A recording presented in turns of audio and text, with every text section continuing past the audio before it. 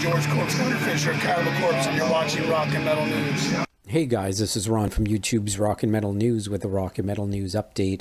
Some sad news today in the music world. Screaming Trees, Mad Season, Queens of the Stone Age member, and overall just an unbelievable musician, singer, songwriter, and author. Mark Lanegan has passed away.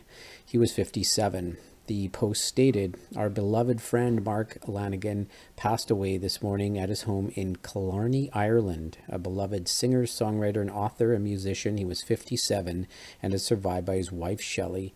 No other information is available at this time. The family asks everyone to respect their privacy at this time.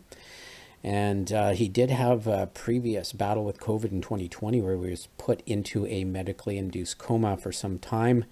But sad news, what an amazing guy. He was just a great musician. Best wishes to friends, family, and fans, that's for sure. This is Ron from YouTube's Rock and Metal News. Thanks for tuning in.